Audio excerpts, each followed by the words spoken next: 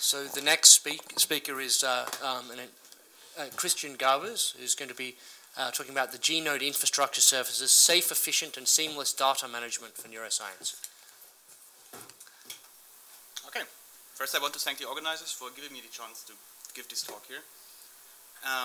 As you said, I'm Christian Garbers. I'm currently working at the G-Node at the Ludwig-Maximilians University in Munich. And I'm here to talk to you about our ideas on data management and data sharing.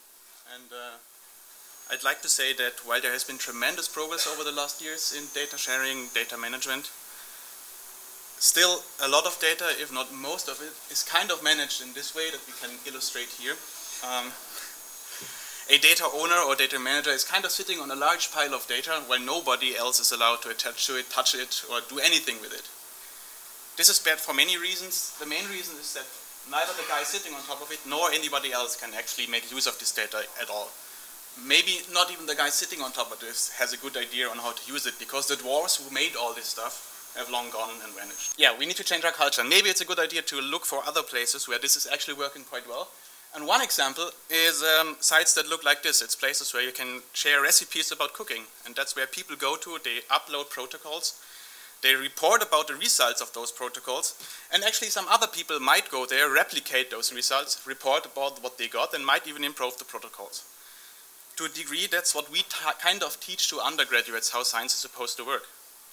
Take it with a little grain of salt. Another place that is great for sharing, and where software people, hackers go to share anything from like small scripts up to complete operating systems, is GitHub, which has been popularized in the sciences over the last years quite a lot. And it's a great place for sharing code, it's a great place for sharing software. However, it's not really good for sharing data, because big data is a real problem for Git. And that's where our inspiration comes from, because our motto is inspired by GitHub, flavored for science. And that's basically what Gin tries to be, some sort of GitHub, Git for the neurosciences or for sciences in general.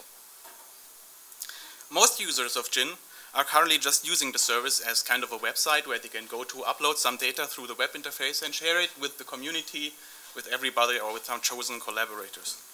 However, Gin can do way more, because Gin actually is a versioned repository store, meaning in this case with versioning that old data is not lost. If you change it, it's actually just not visible anymore.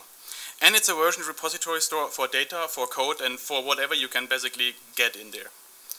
Gin is based on Git, Git Annex, and for the website on Garbers, which is a nice project. And with saying it's based on this, there come quite some nice features. Gin is open, Gin is free, Gin is accessible. And the interesting part, and that makes it a bit different from some other approaches, is that Gin repositories do not need to be created on the website. They can actually come into existence locally on your laptop, on your data acquisition machine, wherever you want. However, they can always go global directly from this. So the world and the sharing is always just a click or just the call of a function away.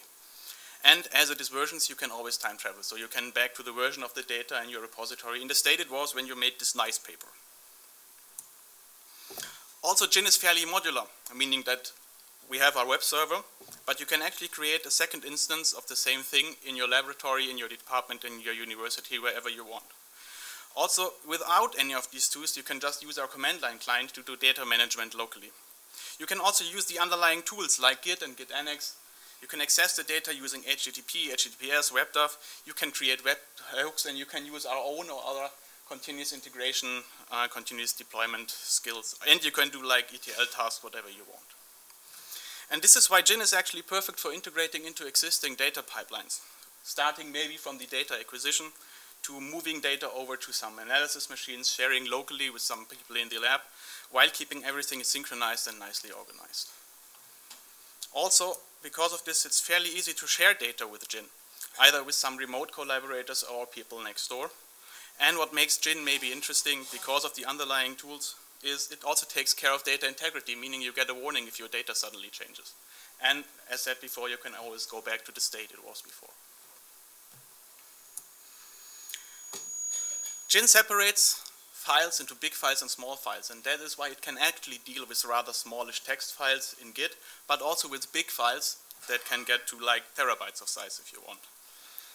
That is not only nice because you can get the nice version control this way, it's also nice because you can actually download complete repositories without the necessity to download all the binary blobs together all the time. So you can actually demand like big files on demand only if you need these explicit files. This might save you bandwidth, time, and space, and all of these things are actually valuable most of the time. Gin also remembers quite well, because anything you upload into the big Gin web server is actually, if Gin knows the file format, which is true for most text formats, for example, and some other examples, it actually indexes and gives you the ability to search through those files, the content of those files, using either simple term-based search, fuzzy searching, or like complex search grammars. Also, since recently, we added the ability to do like semantic searching on some file types, on which we have a poster here this afternoon. It's number 110, and it will be presented by Michi, who is sitting behind there in the audience. And with that, I'm nearly at the end already, because Gin remembers even more. You can get for each repository a DOI if you want. You just need to add some additional metadata in a standard form, and you thereby have a data repository which is uniquely identified and can directly be cited in some publications if you want. And with that, I would like to motivate all of you to come to our website, which is gin.gnode.org, where you can register and look to the details on how all this is working, and also to joining me at my poster, which is poster 74, also presented this afternoon. Thank you for your attention.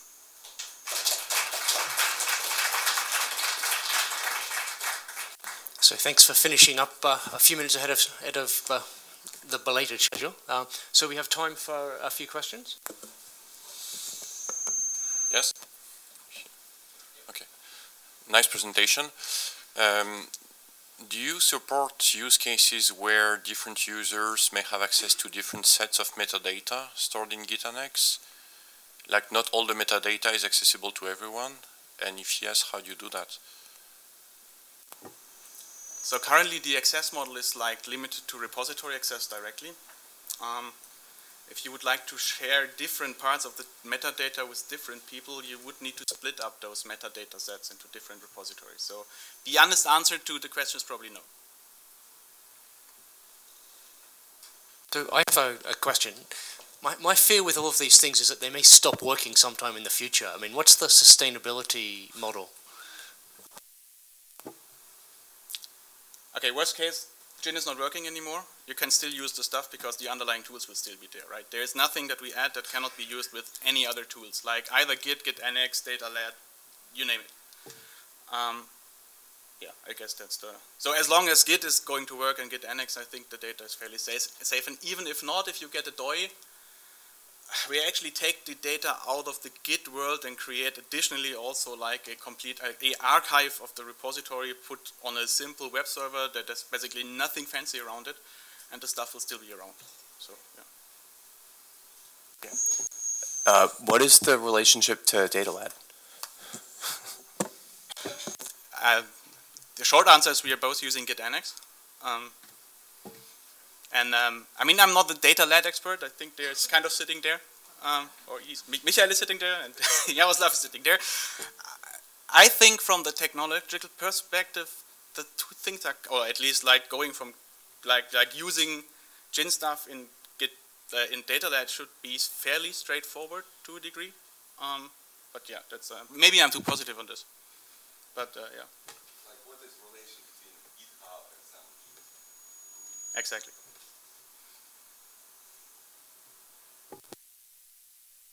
If there are no more questions, then I think we should thank the speaker again.